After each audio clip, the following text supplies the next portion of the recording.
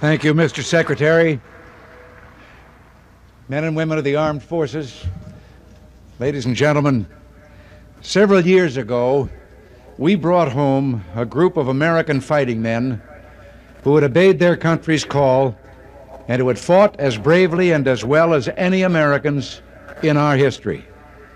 They came home without a victory, not because they'd been defeated, but because they'd been denied permission to win.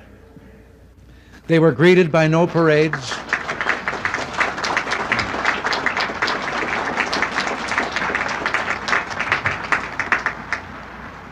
They were greeted by no parades, no bands, no waving of the flag they had so nobly served.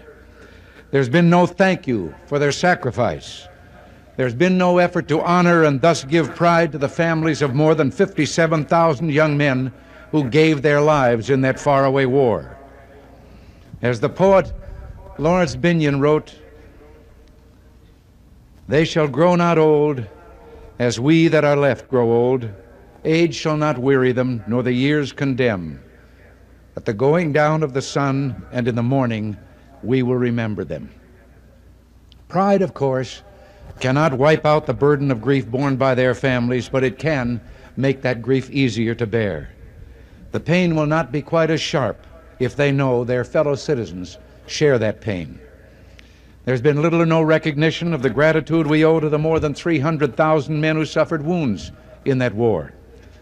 John Stuart Mill said, "War is an ugly thing, but not the ugliest of things. A man who has nothing which he cares about more than his personal safety is a miserable creature and has no chance of being free unless made and kept so by the exertions of better men than himself."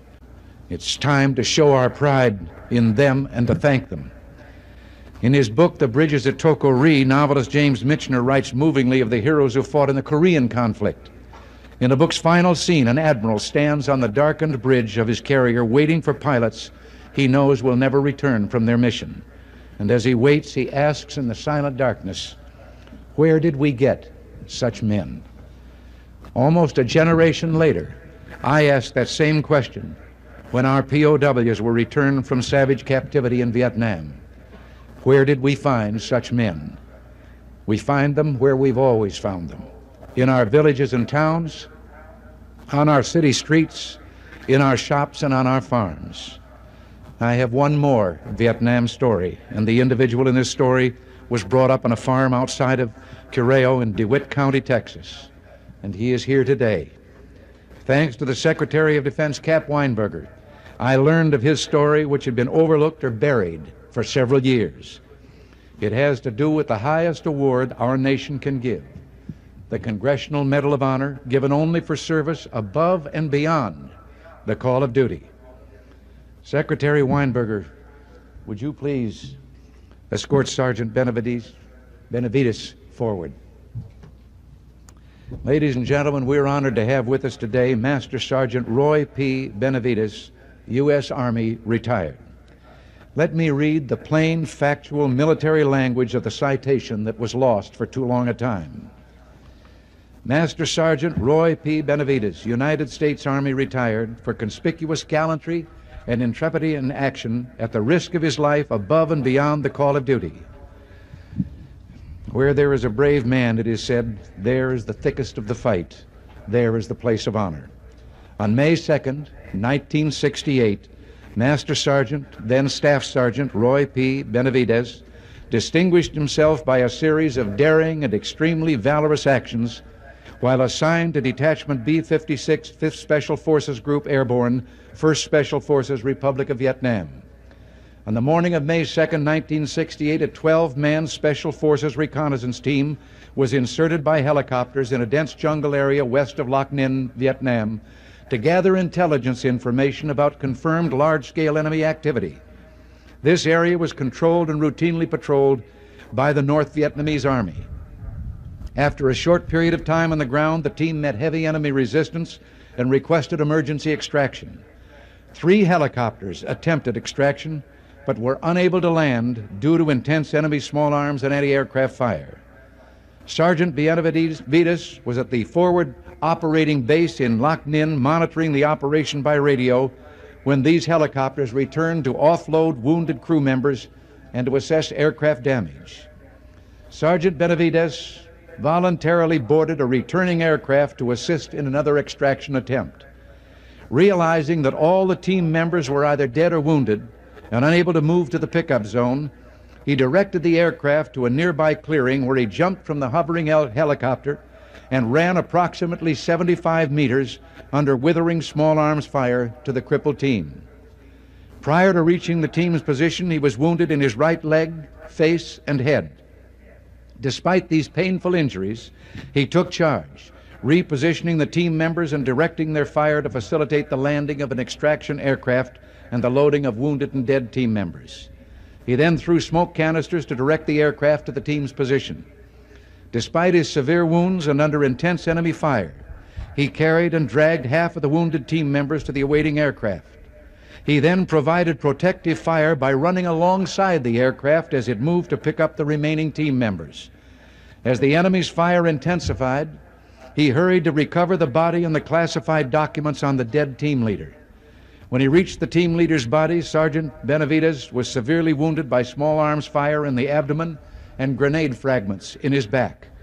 At nearly the same moment, the aircraft pilot was mortally wounded and his helicopter crashed. Although in extremely critical condition due to his multiple wounds, Sergeant Benavidez secured the classified documents and made his way back to the wreckage, where he aided the wounded out of the overturned aircraft and gathered the stunned survivors into a defensive perimeter. Under increasing enemy automatic weapons and grenade fire, he moved around the perimeter, distributing water and ammunition to his weary men, reinstilling in them a will to live and fight.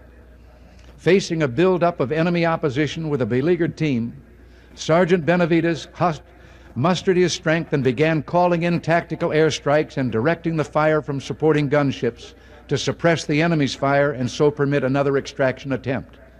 He was wounded again in his thigh by small arms fire while administering first aid to a wounded team member just before another extraction helicopter was able to land. His indomitable spirit kept him going as he began to carry his comrades to the craft. On his second trip with the wounded, he was clubbed from behind by an enemy soldier. In the ensuing hand-to-hand combat, he sustained additional wounds to his head and arms before killing his adversary. He then continued under devastating fire to carry the wounded to the helicopter. Upon reaching the aircraft, he spotted and killed 2 enemy soldiers who were rushing the craft from an angle that prevented the aircraft door gunner from firing upon them. With little strength remaining, he made one last trip to the perimeter to ensure that all classified material had been collected or destroyed and to bring in the remaining wounded. Only then, in serious condition from numerous wounds and loss of blood, did he allow himself to be pulled into the extraction aircraft. Sergeant Benavidez' gallant choice to join voluntarily his comrades who were in critical straits, to expose himself constantly to withering enemy fire, and his refusal to be stopped despite numerous severe wounds saved the lives of at least 8 men. His fearless personal leadership, tenacious devotion to duty, and extremely valorous actions in the face of overwhelming odds were in keeping with the finest traditions of the military service and reflect the utmost credit on him and the United States Army. Sergeant Benavidez, a nation grateful to you and to all your comrades living and dead, awards you its highest symbol of gratitude. For service above and beyond the call of duty, the Congressional Medal of Honor.